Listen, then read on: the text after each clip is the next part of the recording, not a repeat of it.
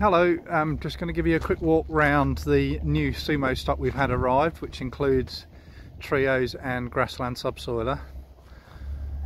So this is a 3 metre auto reset, so hydraulic reset, leg assemblies, 2 rows of discs and packer that most of us will be familiar with on this ever popular min-till machine.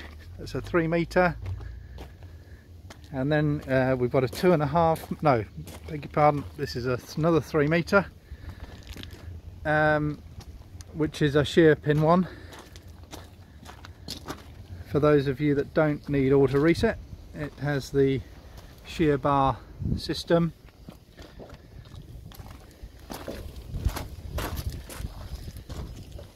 So that's another 3 metre 6 leg. And then we have the 2.5 metre, which is an auto reset 5 leg machine.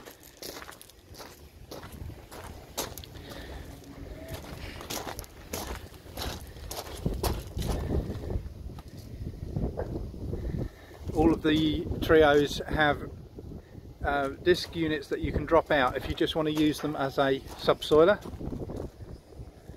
They're all nicely specced and finished, as you would expect from Sumo. And then we have this 4 leg grassland subsoiler, which is 2.5 transport width, 2.3 metre working width, 4 leg hydraulic reset, packer roller on the rear and front discs, so that's ideally suited to your grassland requirements.